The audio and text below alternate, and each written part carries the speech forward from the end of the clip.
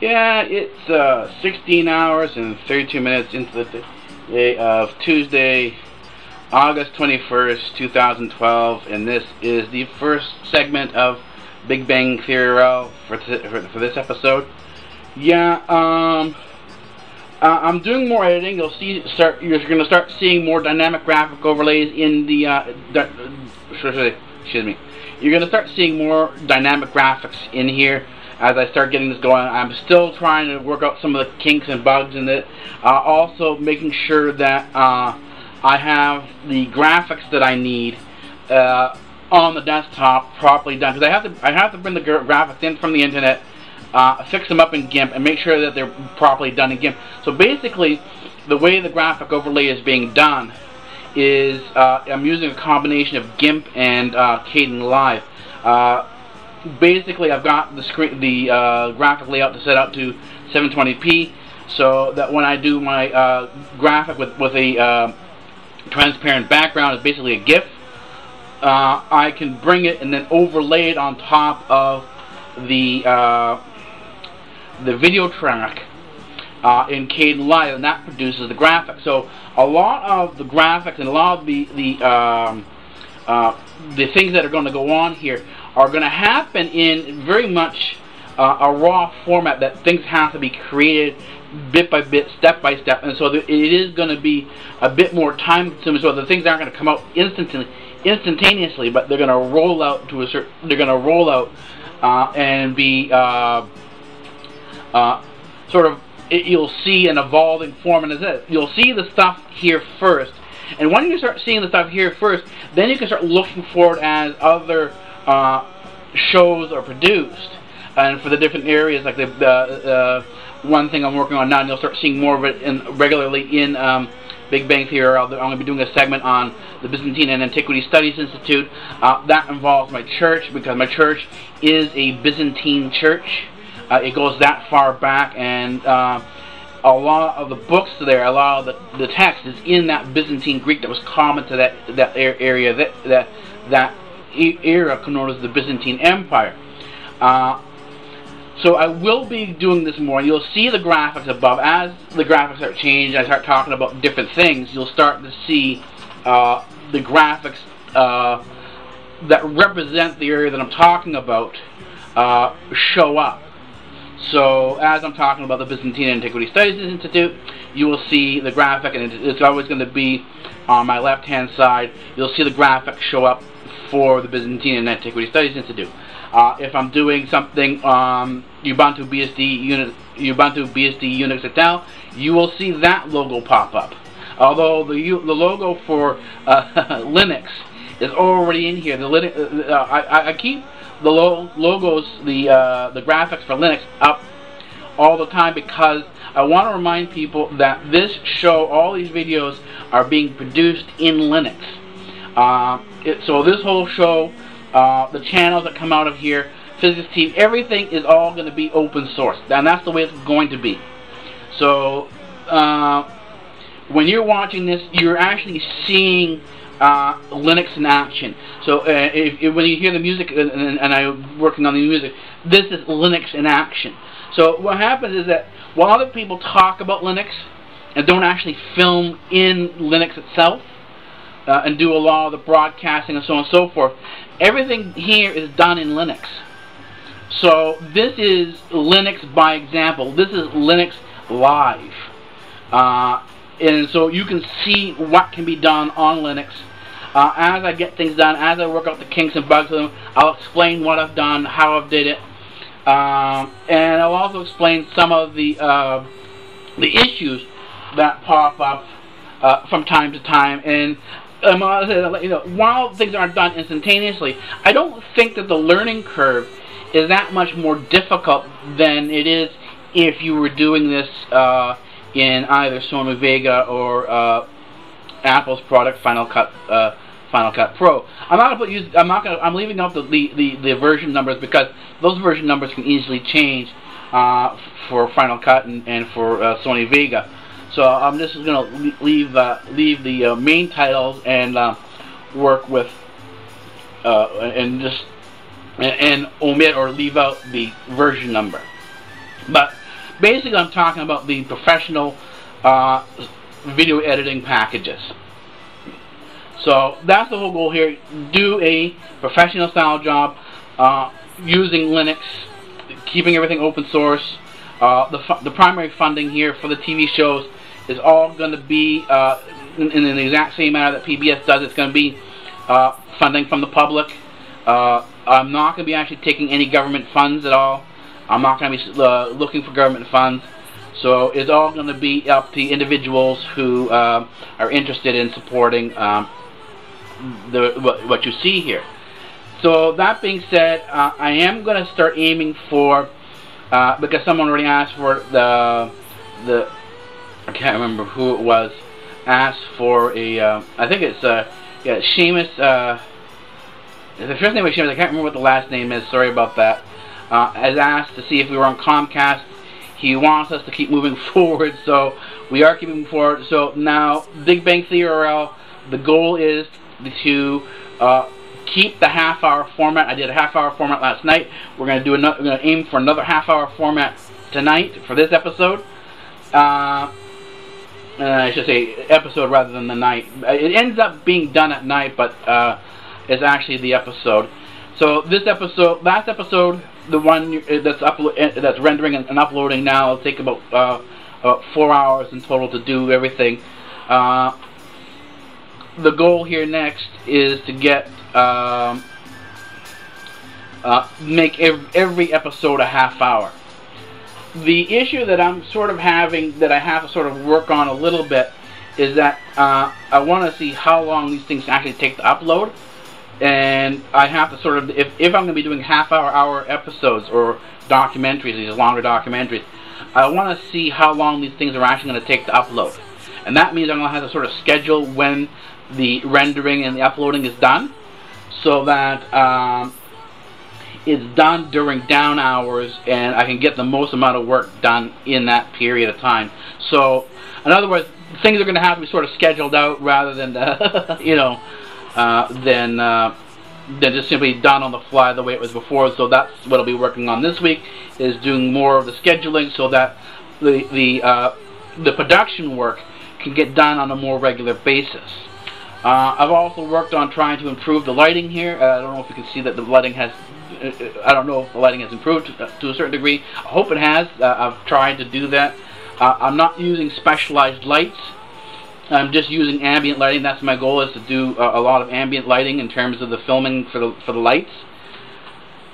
So yeah, in a couple hours, I think the next segment will be after I come back from church. It's still Kimisis, so I'll be going to church in about let's see, hour and a half, 2 hours. I'll be going to church for Kimisis. I'm filming there, but the filming for Kimisis will probably not show up on this main channel here for BigBangTheoryRL, but will probably show up maybe in short documentaries on the Bass Institute channel.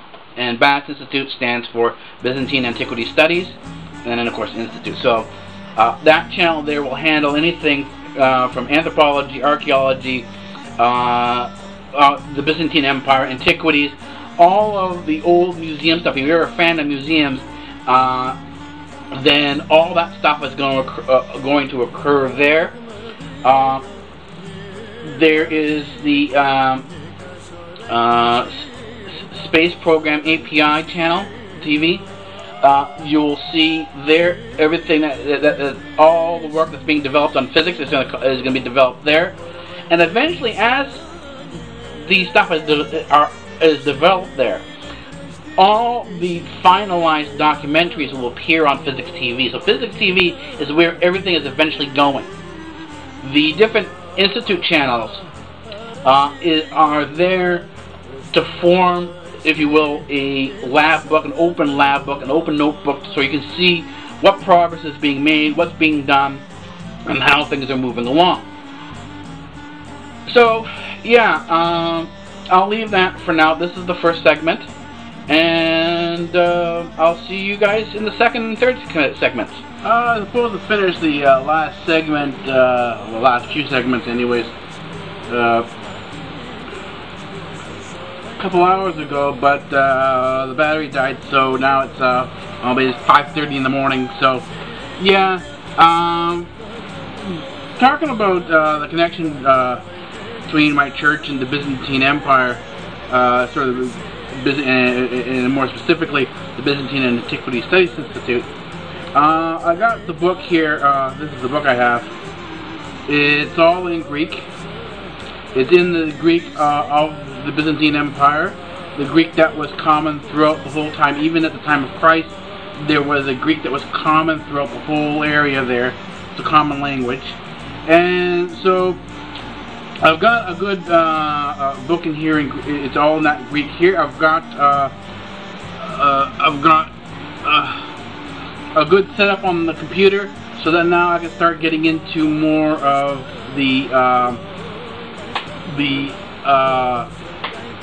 not only the history of the language, but also getting into the language itself, understanding how things evolve, how different words are used, and so I'm going to be practicing my my Greek. I'm also going to be practicing. The goal is eventually, at some point in time, start learning the village chant as well, because again, that's a very old form of music that you can hear throughout the world, actually, if you know what to listen. If you know what to listen for, you know. So I have that's where I'm sort of having fun with that.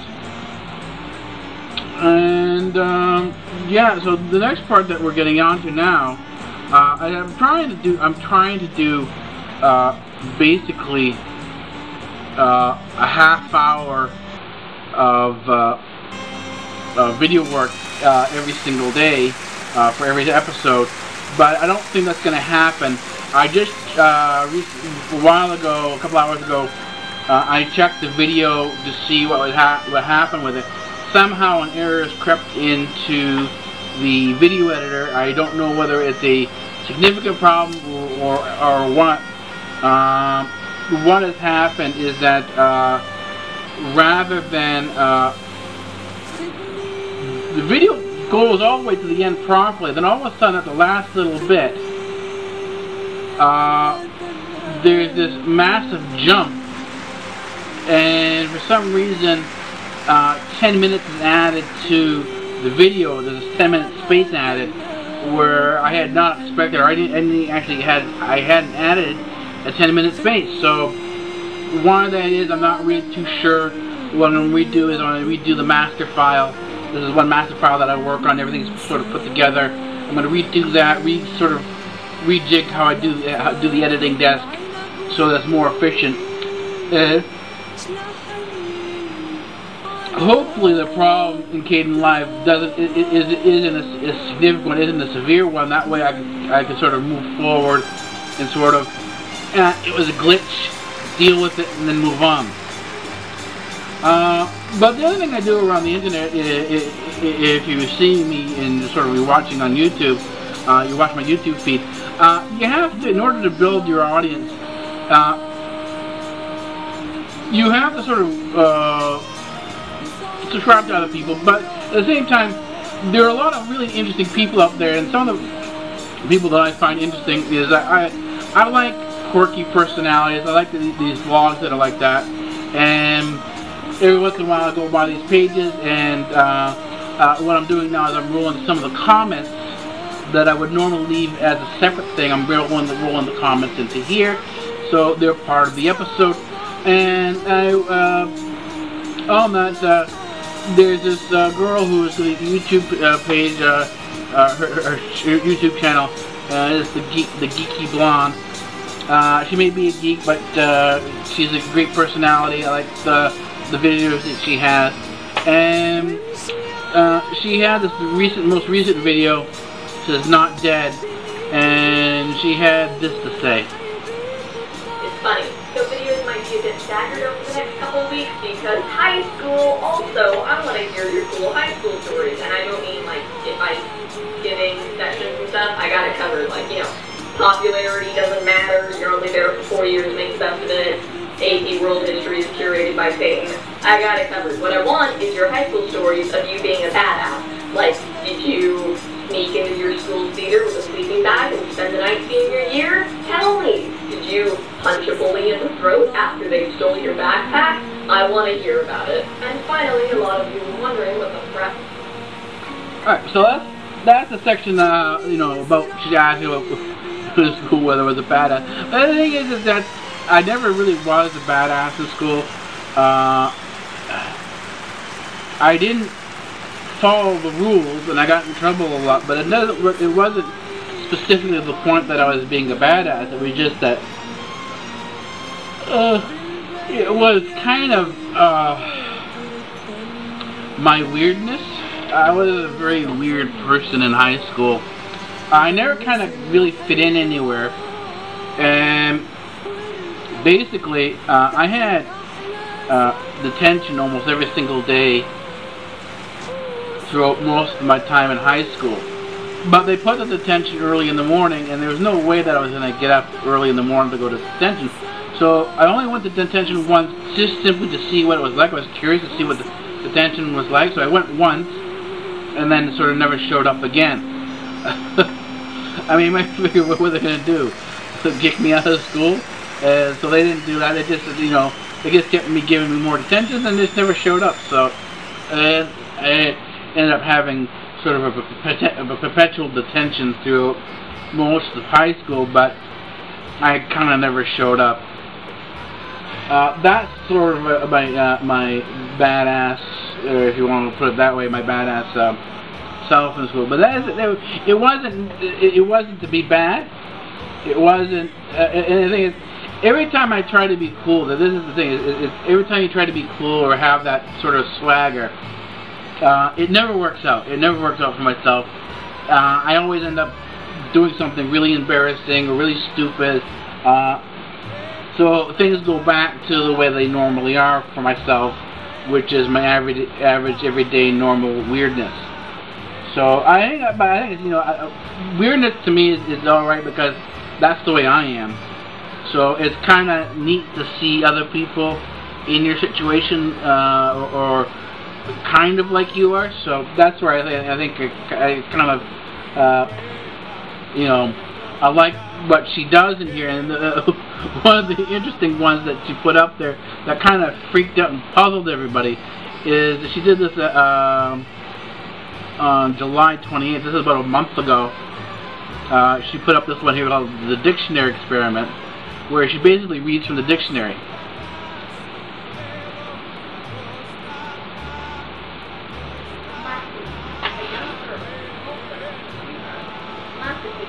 A faithful feeling of being tired or weak, weariness, languor, last long, forsaken by a last or sweetheart.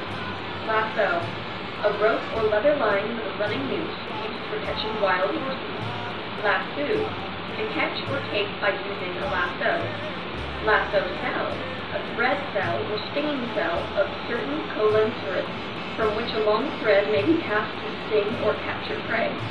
Lass, a certain weight or measure, generally estimated at 4,000 pounds, but varying for different articles and in different places. Or a ship's cargo.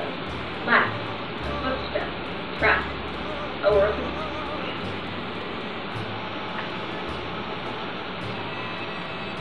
And here's the bizarre thing. Well, this was sort of a 60-second experiment where she was reading from the dictionary, and most of her fans, the comments down below, you see comments of basically they're completely bewildered, they're puzzled, they can't figure out what's going on and why she's doing what she's doing. I actually have a documentary series called Adventures in the Library, and one of the series inside that documentary series is basically reading from the dictionary. If you have a collection of old dictionaries, and I do, all the way back to 1911, then actually reading from the dictionary can actually be something that's interesting, because you get to see how words have changed over periods of time. While everyone else thought it was unusual, I thought it was kind of cool that she was reading from the dictionary. Anyway, I'm going to leave it here for now. I was supposed to do some more on Physics TV today. I was going to add another section of Physics TV, but that is not going to happen since we ended up going so late today. I think this is going to be a shortened episode, sort of a fail at a 30-minute episode. So it's 5:30 in the morning. I'm tired, and I want to go to bed. Alright, I'll see you in the next episode for Big Bang Theory RL. Good night.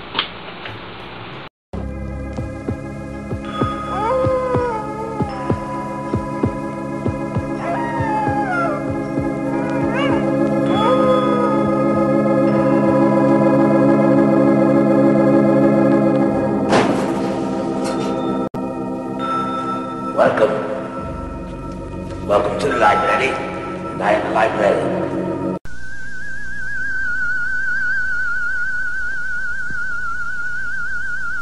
I am the professor. And professor of what? Professor of physics. Free speech rules here at Democratic Earth.